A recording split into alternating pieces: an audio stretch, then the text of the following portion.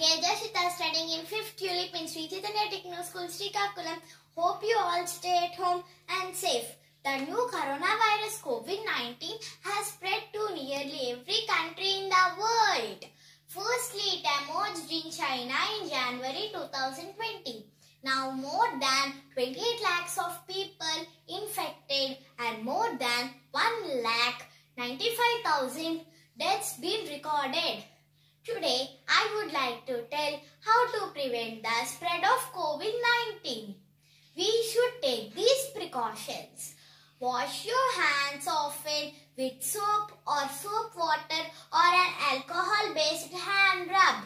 Maintain social distance of anyone who is coughing or sneezing.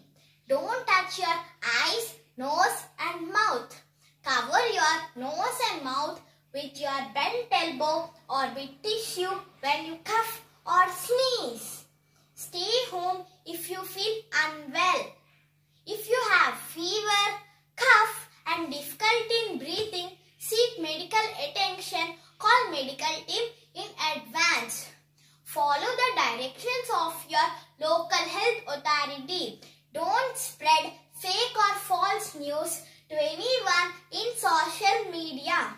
Don't travel or attend to any marriages or parties in this critical situation. And finally, after schools and workplaces opens, also we will follow the above precautions